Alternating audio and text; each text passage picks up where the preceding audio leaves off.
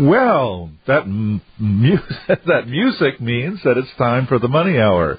And if it's time for the Money Hour, then it's time for me to get off my rear end here and get going. This is Harry Browne, and it will be for the next hour my pleasure to talk with you about money, the economy, your investments, your savings, anything having to do with such topics. And you're invited to call with questions, to make comments, to collect a bill, whatever it is you have and need. Just give me a call at 1-800-259-9231. Or, if you prefer, it may be easier for you to just send me an email. The address is question@harrybrowne.org. question@harrybrowne.org, or call me at 1-800-259-9231. I thought today we might get started by my just giving you some quotations about money and investments from people that have said some very sage things over the years that we should take to heart. For example, Richard Russell in 1987 said, "One of the most difficult concepts to grasp is that a prominent person who speaks with seemingly total authority can at any time be totally wrong.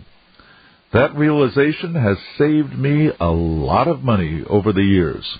That's Richard Russell of Dow Theory Letters said that in 1987 in his newsletter. Another quote from Russell about the same time, "Anybody can be dead wrong about the economy and the stock market. The Fed chairman, Boone Pickens, Dr. Henry Kaufman, Donald Trump, absolutely anybody can be wrong." And there was a fellow that I knew named Stu Sanders who wrote this little limerick. "There once was a man named Bryce who helped me with stocks for a price. Now he's got the dough and lives in Bordeaux, and I flip a coin for advice." That was Stu Sanders. And a fellow named Robert Reno, who's a Newsday columnist, or once was a Newsday columnist, Robert Reno said, "Why can't we just settle for the simple, provable fact that virtually all bull markets in the last 100 years have ended unpleasantly? It's as inevitable as the truth that if you don't take a bath, you will eventually smell."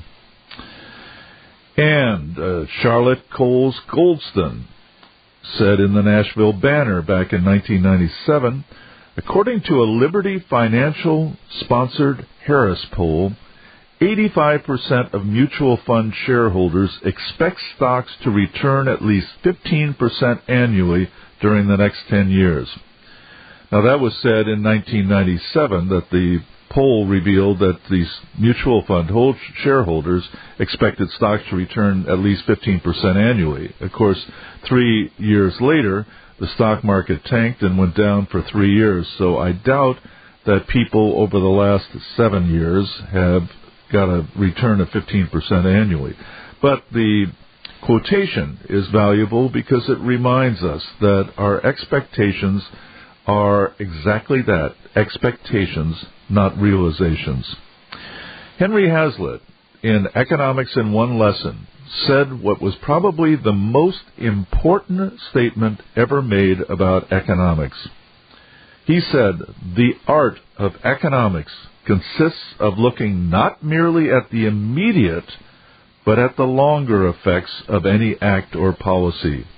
It consists in tracing the consequences of that policy not merely for one group, but for all groups." That was Henry Hazlitt in Economics in One Lesson, a very, very good book that you can get at Amazon. Now, there's several things about that I'd like to call attention to, several things about what he said. First of all, notice he said the art of economics, not the science of economics. Economics is what we call a social science, like psychology or sociology, the various ones that deal with human action and the human minds. Ludwig von Mises called the science of human action praxeology, and it embraced all of these different social sciences. They are completely different from the natural sciences, which are things like physics and chemistry and so on. Physics, chemistry, and other natural sciences deal with inanimate objects that never change their character and are the same one to another. Every proton is the same, and every proton remains the same, so that you can conduct experiments. And if the protons act in a certain way given a certain environment, then you know in the future they will act the same way given the same environment. The social sciences are different because they deal in human action. And human minds are different one from another. My mind is not the same as yours. Yours is not the same as your spouse's, and so on down the line. Not only that, but my mind is going to change over the next week, over the next year, over the next few years. So will yours, so will your spouse's, so will your spouse's best friend. And the point is that you cannot conduct controlled experiments in economics, because whatever you find is not necessarily going to be true the next time these circumstances appear to be the same, even if you're dealing with the same people, because those people will have changed in the future. So economics is not a science in the sense that we think of physics or chemistry. So Henry Hazlitt refers to the art of economics, meaning that this is something that some people have a talent for. It's like the art of playing the piano. You know, I have had a lot of piano lessons in my life, and it was only a few years ago that it suddenly dawned on me. I have no talent for playing the piano. Yes, I can sit down and play a few tunes, and I can do a few things on the piano, but I could practice the rest of my life, and I would never be good enough to get a job in a cocktail lounge playing the piano, let alone appearing on the stage with the New York Philharmonic, or being in a famous pop band of any kind. I don't have that talent. I don't have that art. And it's very few people who really have the art that Henry Hazlitt is talking about. Now, when he says that it consists of looking not merely at the immediate, but at the longer effects of any policy, he's talking about people who think, well, the government will do this and it will provide immediate relief for these people or immediate benefits, whatever. But you have to also look at the long-term consequences. How will this change people's actions in the future, knowing that this government program exists? They will not act the same way that they did before the program existed. And you have to look at those longer-term effects. He also says that it consists in tracing the consequences of that policy not merely for one group, but for all groups. It isn't enough to say, look at how these people were benefited by this government program. Look at how students have been benefited by student loans. Well, we have to look at the other groups, the groups that paid for it. We have to look at the groups that now can't go to college because it's too expensive. We have to look at the longer range consequences. The fact that the more subsidies that are given to colleges, the more colleges raise their prices, knowing that the students can afford it with these student loans and other government aid. So the art of economics consists of looking not at just the short-term effects and not just the effects for one group. All right, the music means we have to take our first break, but when we come back, we'll look at some more of these pithy statements that people have made that can help us understand what we can do and what we can't do with our investments. This is Harry Browne. Stay tuned.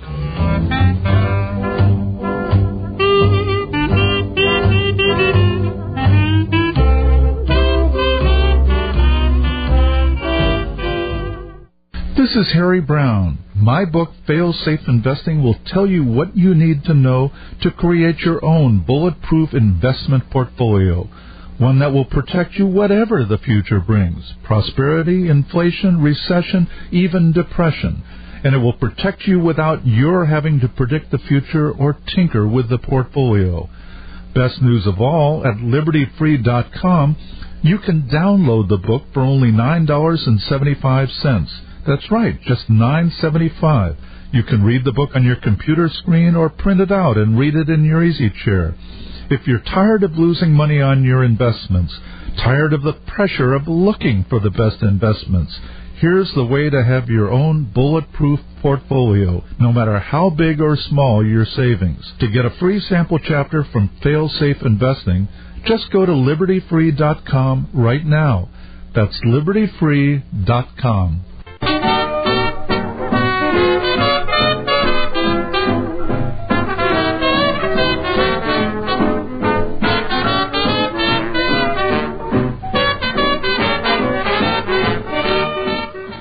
Well, welcome back. This is Money Talk, and this is Harry Browne, and that is you out there listening, isn't it?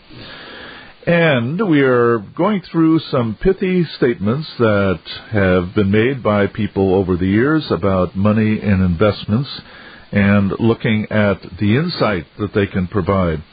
Before we took the break, I talked about Henry Hazlitt and the difference between natural sciences and social sciences. Social sciences dealing with human action, and the fact that experiments are not replicable, not repeatable in the social sciences the way they are in the natural sciences. In the natural sciences, scientists will conduct an experiment a dozen, 50, 100 times over to make sure that they have it correct and that it does work the same way every time. Then they will publish their findings, and other scientists will replicate the results, and if they can do so, then this will be accepted as a cause and effect relationship. You can't do that in the social sciences because you can't herd the same people into the same laboratory with the same amount of information and with the same desires that they had when you conducted the first test. Now, as a result of that, Milton Friedman, whom you've probably heard of, the famous conservative libertarian economist, said way back in his book, Essays in Positive Economics in 1953, he said, factual evidence can never prove a hypothesis. It can only fail to disprove it, which is what we generally mean when we say, somewhat inexactly, that the hypothesis has been confirmed by experience. Now, here's what that means. Somebody shows you a graph of an investment price, the gold price, or whatever it may be, and shows you that every time that such and such has happened, gold has gone up, or gold has gone down, or whatever it is, that this has happened 4 or 5 times, too often to be coincidence. Well, what Friedman is saying is that this doesn't prove anything. The only reason you do these things, that you check these things out, that you print out these graphs, so that you look at this information and so on, is to see if a particular hypothesis has already been disproved. All that graph that shows this cause and effect relationship happening 3 or 4 times, all that graph can tell you is that it has happened 3 or 4 times, and that it might happen again as a result. But in fact, with human action, the more times it happens, the more likely it is it isn't going to happen the next time, because people will have adjusted to the fact that this happens, and their adjustment means that it won't happen in the future. But we do look at these things just to see if history has already disproved a particular hypothesis. If you think that every time the Federal Reserve raises the discount rate, it's bad for the stock market, you look back to see if that idea has ever been disproven by history. And if it has, you just simply throw it away. And let's take one more quote regarding the difference between the natural and social sciences. Friedrich von Hayek, the Nobel Prize winner and what you might call a libertarian economist, he was one of the Austrian economists, said way back in 1952, there are no better terms available to describe the difference between the approach of the natural and the social sciences than to call the former, the natural sciences, in other words, objective, and the latter, the social sciences, subjective. While for the natural scientist, the contrast between objective facts and subjective opinions is a simple one, the distinction cannot be as readily applied to the object of the social sciences. The reason for this is that the object, the facts of the social sciences, are also opinions. In other words, we are looking at what people think rather than what people do. Not opinions of the student of the social phenomena, of course, but opinion of those whose actions produce the object of the social scientist. In other words, we're dealing with shifting opinions and not repeatable facts that are going to happen over and over and over again. All right, now with regard to the predictions people make about the way things are going and new waves of the future and in the future such and such, and you hear these kind of predictions all the time. Well, John Judas of the New Republic said back in 1997, in 1969, government and academic economists, flush with a decade of unbroken economic expansion, held a conference titled, Is the Business Cycle Obsolete? And let me interject that the business cycle is the waves of recession and inflation and good times and bad times that seem to just keep recurring over and over again, one alternating with the other. And to go on with the quote, that year, MIT economist and former Kennedy advisor Paul Samuelson remarked that the National Bureau of Economic Research had worked itself out of one of its first jobs, which is tracking the business cycle, now that there were no longer business cycles. And Judas goes on to say, 2 years later, the economy had begun to turn down, and by 1974, it had plunged into the worst recession since the 1930s. Now almost 3 decades passed with the economy entering the 7th year of recovery and the Dow soaring over 7,000. Politicians and economists are again touting the end of the business cycle. Yes, we can get carried away on waves of optimism or pessimism, but nothing goes on forever.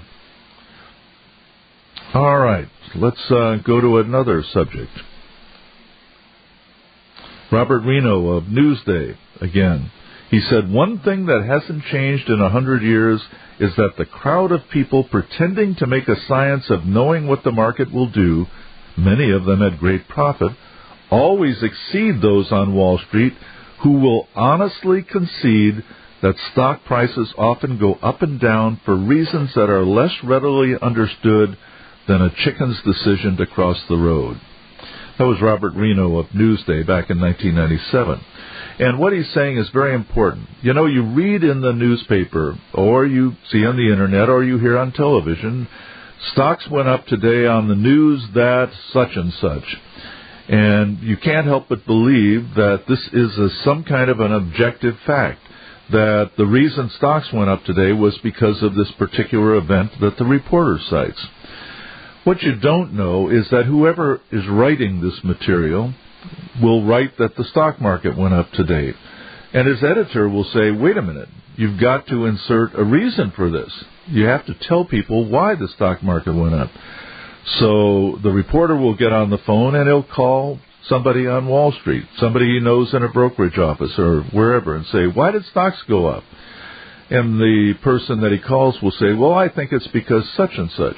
And the reporter will accept that as an objective fact and read it as such on the air or put it in his article about the stock market in the next day's newspaper, when in fact the person that he called has no more idea of why stocks went up that day than why a chicken crosses the road. We'll come back and I'll discuss the importance of that realization after these words, so don't go away. This is Harry Browne. This is Harry Browne. Have you lost money in stocks over the past few years? From 2000 through 2002, the stock market lost a third of its value. But during those 3 years, a bulletproof portfolio gained 9%. And over the past 34 years, such a portfolio gained an average of over 9% per year throughout periods of prosperity, inflation, and recession, with no wide swings in value. My book, Fail-Safe Investing, shows how you can have that kind of portfolio for yourself. And now you can download the book for only $9.75. You don't have to rely on alleged market wizards or stay up late worrying about your savings. Fail-Safe Investing will show you how to have the security that you crave. Go to libertyfree.com to see a sample chapter of fail-safe investing, and then start protecting the savings you've worked so hard to acquire. That's libertyfree.com.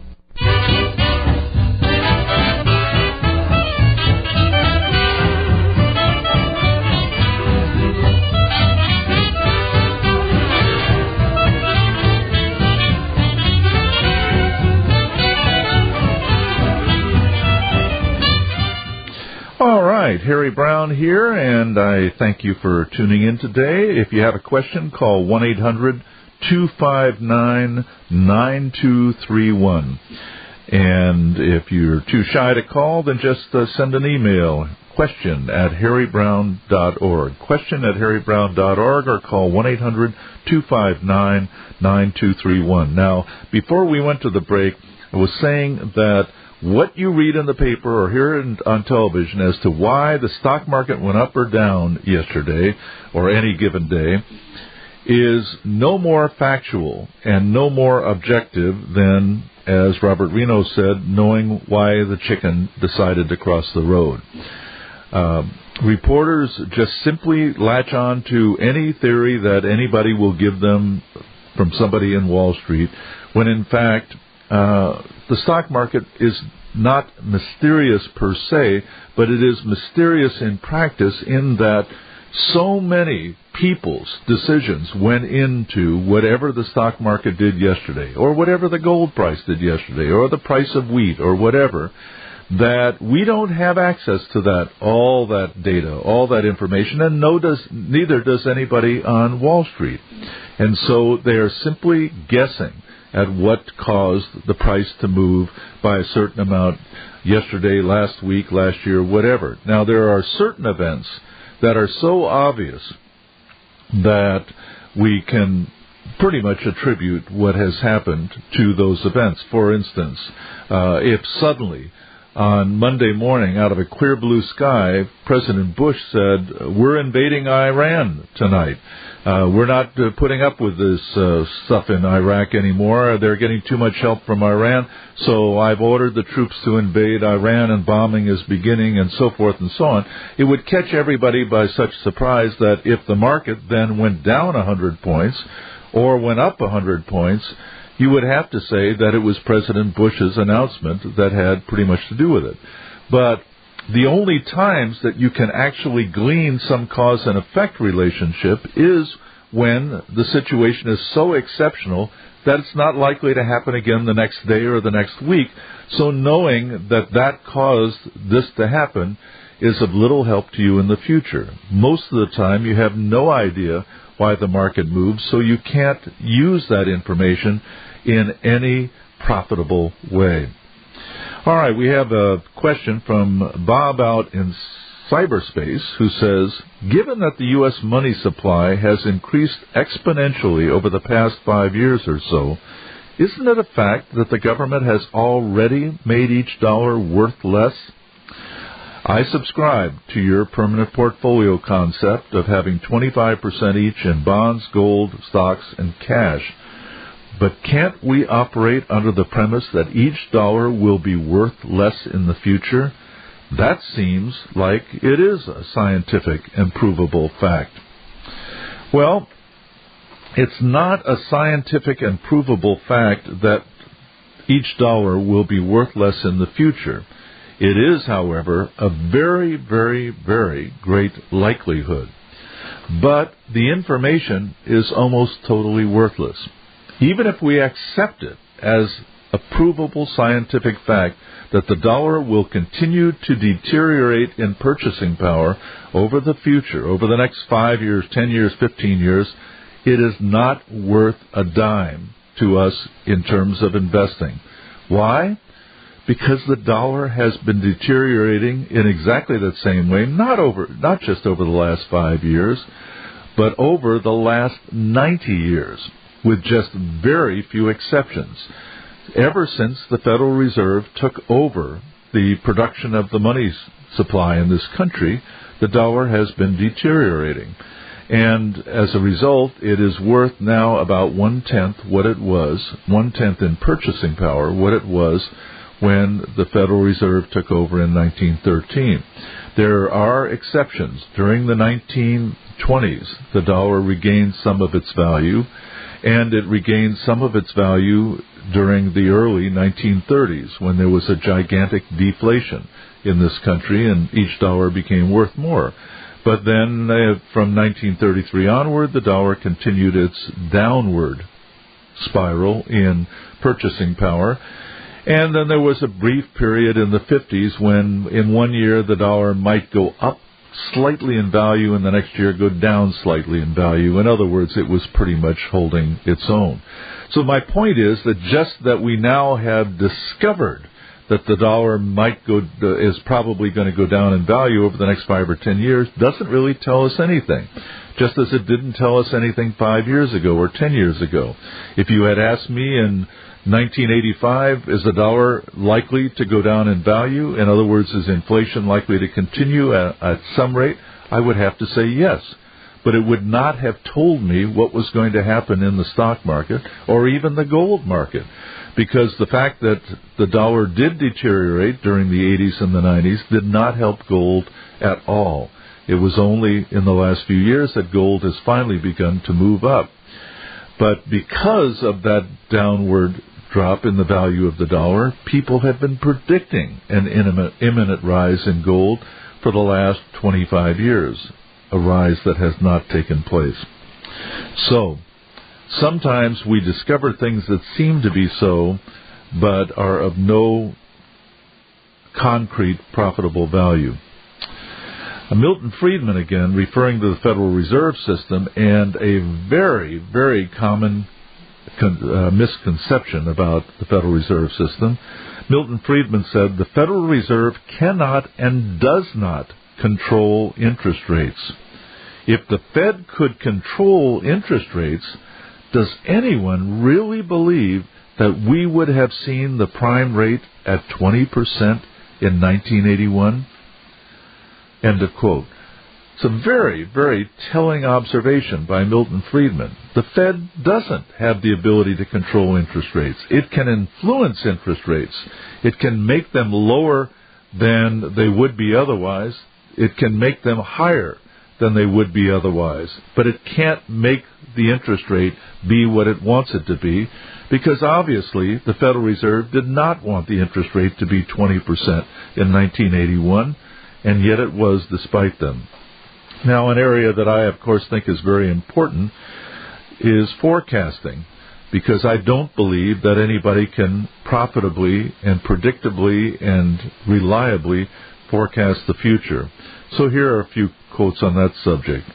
Chet Currier, an Associated Press columnist, said in 1998, "Suspend immediately all efforts to guess when stock or bond prices might top out. You can't predict market declines, and once they have started, you have no better shot at figuring out how long they will last or how far down they will go."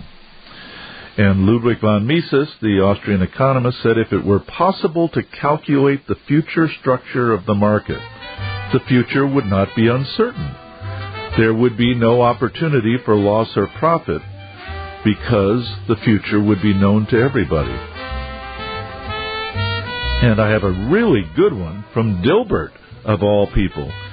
You know, Dilbert, the cartoon character, made an excellent insight into forecasting, and I'll give you that when we come back. This is Harry Browne.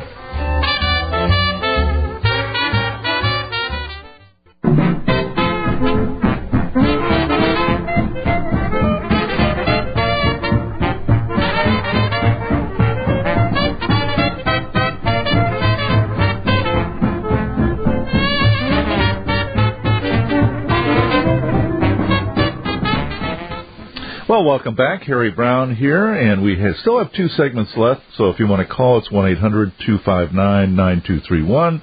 If you want to send me an email, it's question@harrybrowne.org. And I promised you a quote from Dilbert, so I'll give you that before we take the next email question that came in. And Scott Adams, who is the author of the Dilbert comic strip, has written a bit about the future, about the economy, about investing, about forecasting, and so forth. And he said, There are many methods for predicting the future.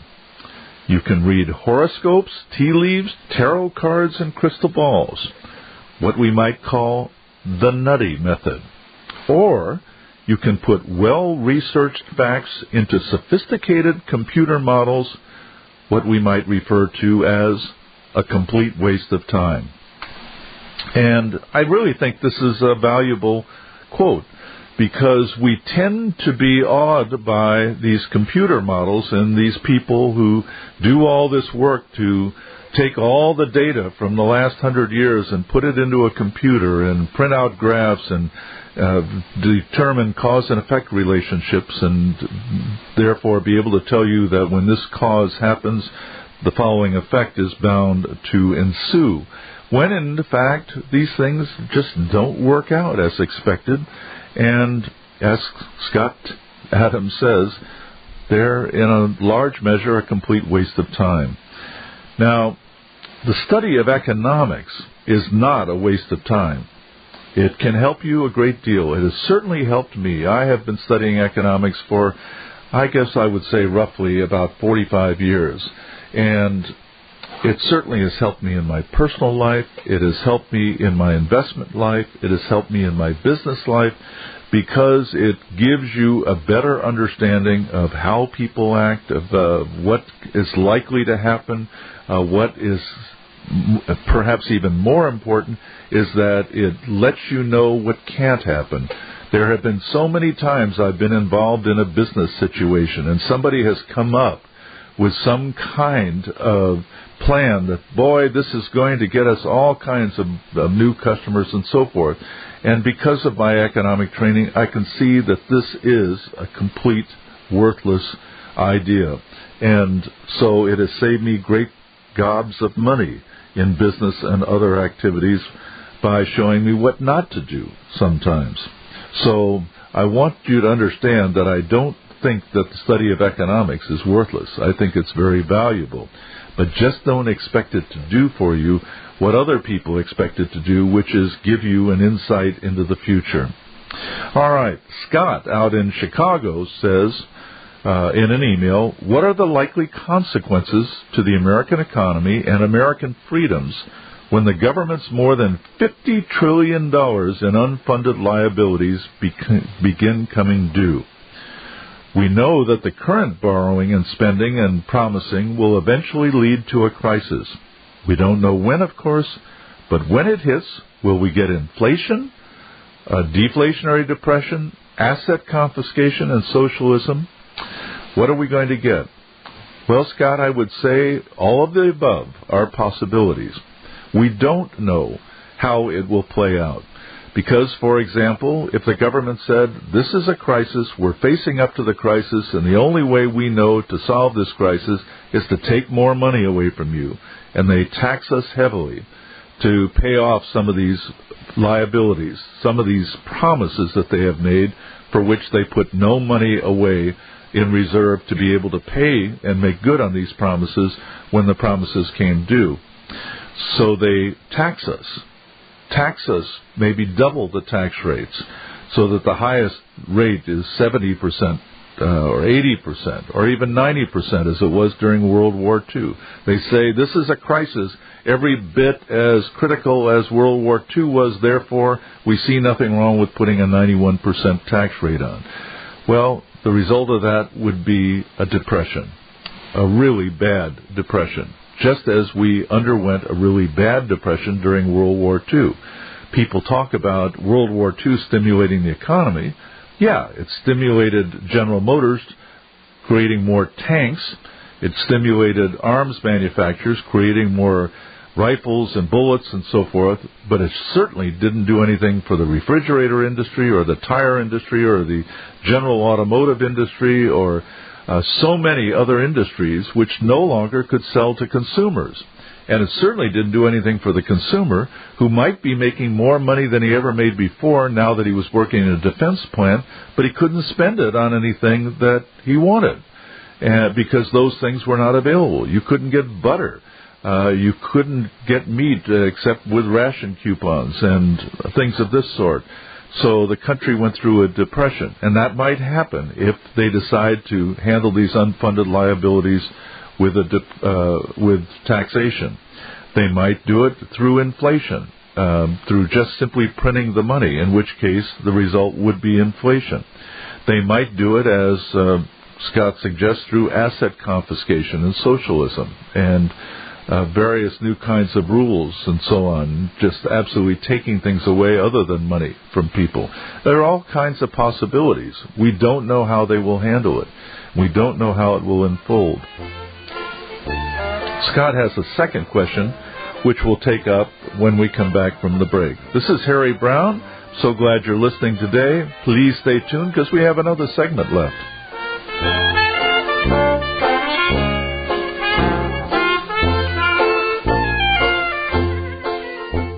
This is Harry Browne. You've worked too hard for your savings to risk them on somebody's grand plan to double them. Wouldn't you rather have a safe, secure portfolio, one that grows steadily each year without the wide swings in the investment markets? For 25 years, I've shown people how to have such a portfolio, one that made money the past few years rather than losing heavily. Now you can get that same help from my book, Fail-Safe Investing. You can have that secure, bulletproof portfolio. You can download Fail-Safe Investing at libertyfree.com for only $9.75. Then read it on your computer screen or print it out and read it in your easy chair. The book can give you the security you crave without becoming a speculator or a market whiz. Go to libertyfree.com to read a sample chapter and then start protecting your savings. Fail-Safe Investing can be yours tonight at libertyfree.com.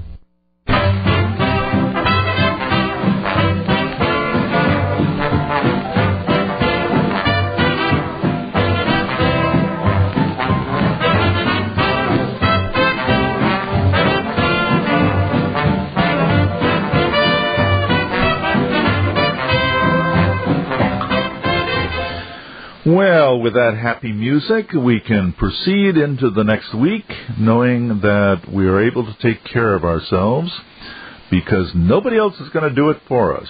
And I think the best way to take care of yourself is by having the money you can't afford to lose, whether that's $1,000 or $10 million, in a balanced portfolio that will protect you whatever may come. A balanced, diversified portfolio.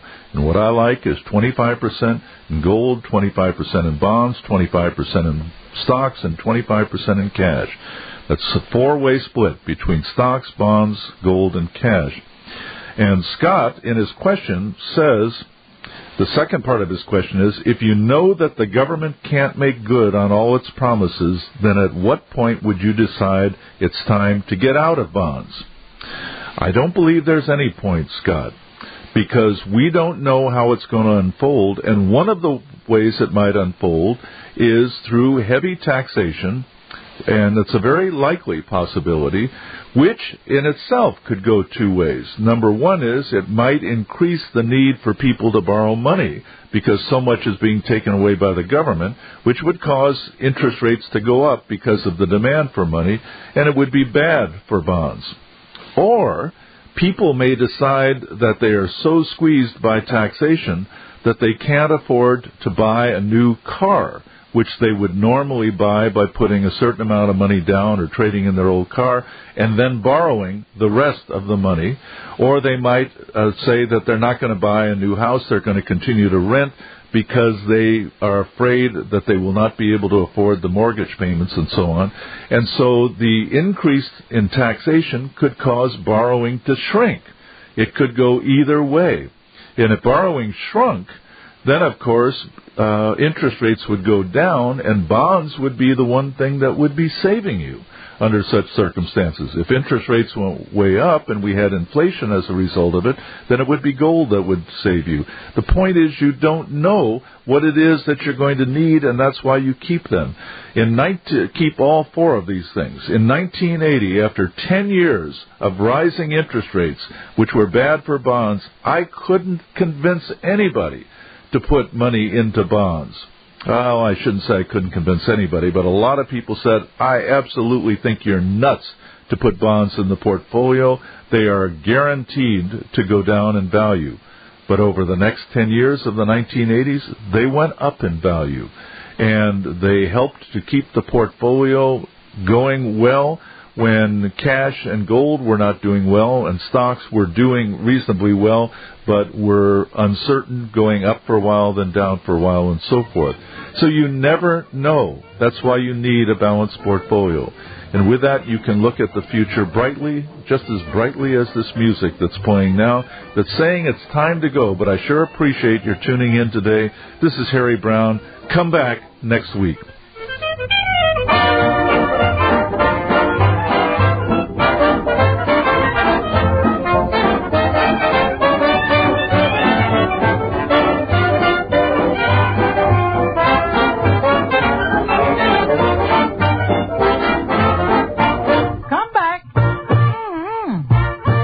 Papa.